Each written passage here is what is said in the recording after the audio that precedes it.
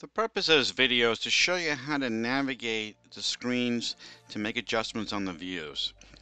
Now, as you'll see, there's typically 6 different views you can use.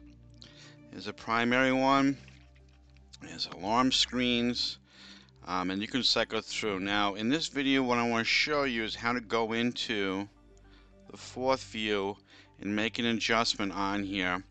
We'll make an adjustment to change one of the parameters, so we'll change totalizer 1 to a different parameter. So normally you hit the right arrow key. Now if there's a security key, you would have to enter that in. I've put that aside for this video. Go into your setup, and then you'll scroll down into your local display. And in here you'll see there's different views. So I'm going to go into the 4th view. Go into here, and in here you'll see different values. And if we go down to the 5th value, you'll see totalizer number 1. You could change this. Now for argument's sake, just so we can see clearly, we'll change it to totalizer number 3. Again, it's just to show you the fields and not to actually make an internal change on what's being controlled.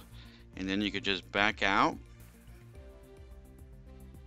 As you can see here, we have totalizer 3 in view number 4.